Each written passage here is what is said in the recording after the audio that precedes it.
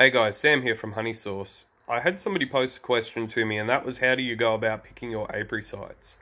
When I'm looking at the apiary sites, we need to take into consideration the local climate. What I mean by that is if we're going into summer, we need to anticipate what's the expected temperatures for that region. If you've got a place that's low to mid 20s majority of the time, or comparatively to, do you expect high 30s to mid 40s, even up towards 50-degree days? You need to manage your hives accordingly. A really big thing that I tell people is be purposeful with your hives. Why do you do what you're doing with your hives? So you need to take into consideration the climate. You need to take into consideration any possible rainfall. You know, you don't want to be sitting in low spots where there's going to be potential for flooding. Or it doesn't even have to be a low spot. It could be just a flat part or a low part in an open paddock that's susceptible to flooding. So you need to take good consideration into that.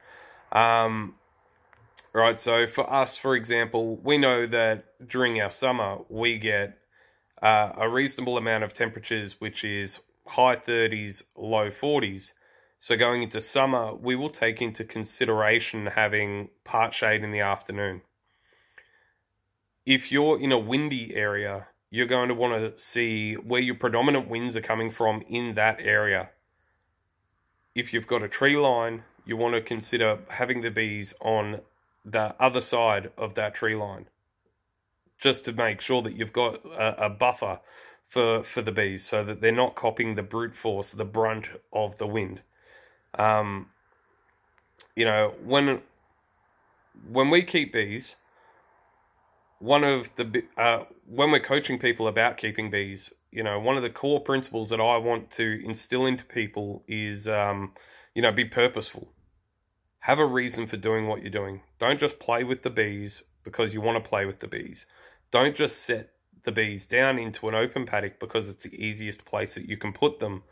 You want to consider access. You want to consider their needs first.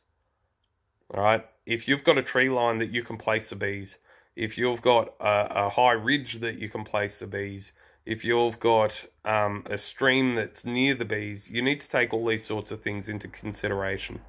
It's not just flowers, right? That does play a big part. You need to ensure that you've got nectar, that you've got pollen, but you also need to consider shelter. Do they have shelter from the rain? Do they have shelter from the wind? Do they have shelter from the sun? You know, overexposure to anything can be potentially lethal to bees. Overexposure to cold, overexposure to water, you know, wet bees don't live. The bees don't like being wet. They need good ventilation. They need a water flow. They need a pollen source. Whether that's supplemental pollen, it doesn't matter. They need a nectar flow. Now, different times of the year, you may have pollen dearths, you may have nectar dearths. These do need to be considered. But specifically talking about an apiary, you want to know that where you are is beneficial for the bees. Full stop. This also comes into play when you're considering where you're leaving the bees for winter. I mean, you need to know that if you get a heavy rain, that you can get into your bees. It's no good having bees in a location that, should it start to flood and the farmer or the property owner calls you and says, hey, your hives are going to be underwater very shortly, you need to be able to get in. You need good access and egress into your site. This needs to be considered. There are so many beekeepers that I know, that have gone into winter and their site has begun to flood. So they've gone into panic mode and tried to get their stuff out. Now they've gone in with big heavy trucks and equipment, and they've gotten bogged. They've gotten stuck themselves. and they were not able to get their hives out. They drowned. Right? They killed their bees due to lack of planning. I want everyone to think before they act as far as bees are considered. I can't stress this enough. Right?